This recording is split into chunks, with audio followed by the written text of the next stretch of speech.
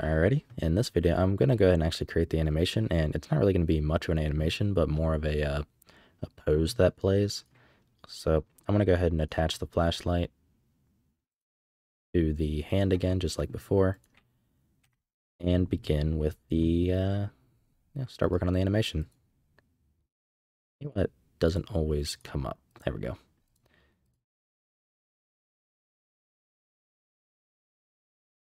So let's go ahead and create a new action. Let's name it A_flashlight held. Nailed the spelling. Okay, probably actually I'm gonna make this like, I don't know. Let's make this 30 frames long. And create our pose. So since it's in third person, it doesn't really matter all that much as to the positioning of where the flashlight is in the hand. Well, not in the hand. What do you call it? The wrong side. There we go.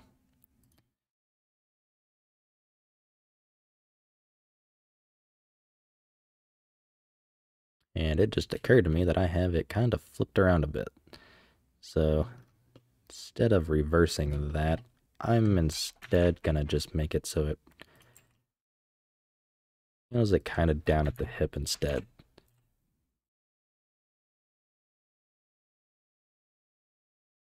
Just points right in front. It's a little tiny bit angled in. Okay, let's go ahead and I can't really move the elbow back.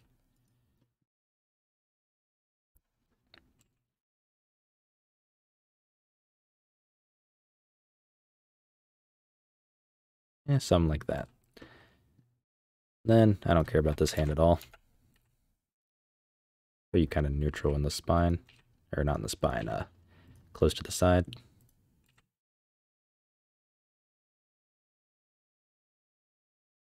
Okay. And that's going to be our amazing pose. Now let's just rotate it up a tiny bit. That's pretty close to being straight out. So I'm going to go ahead and insert location rotation. Probably at frame 15, we'll just do a slight movement of it. So we're not completely standstill. Then we'll come to frame 31 and paste the first frame again. Let's bump this up to like 60. Make it just not quite as crappy, even though it's still going to be pretty crappy. I'm going to copy the first frame. Go to frame 30.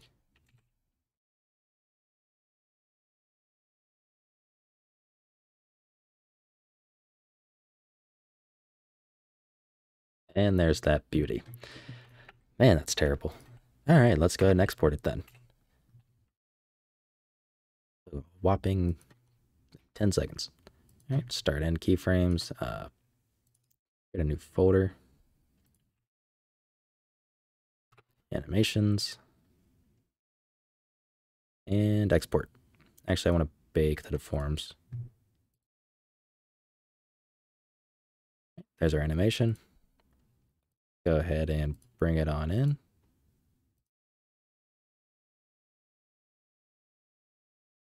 I'm going to put it with the rest of them. Like the skeleton. And there we go. So that's going to be our crappy flashlight animation. And in the next video, we're going to actually set this up inside of the animation blueprint. That way it plays everything like it needs to. So we're going to separate the upper and lower body. So that way we still have the legs moving and all that kind of stuff, but we have the upper torso playing the animation that we want. So we're going to have pretty much two different state machines. Anyhow, I will see you in the next video. If you like what I'm doing and you want to help support me, you can find a link to my Patreon down in the description below, where I have a custom team deathmatch tutorial series using C++ and Unreal Engine that you can follow along with, as well as a bunch of other features that are included. If you have any questions or anything like that, feel free to join my Discord down below, and I'll try to answer them the best I can. So, I'll see you in the next video.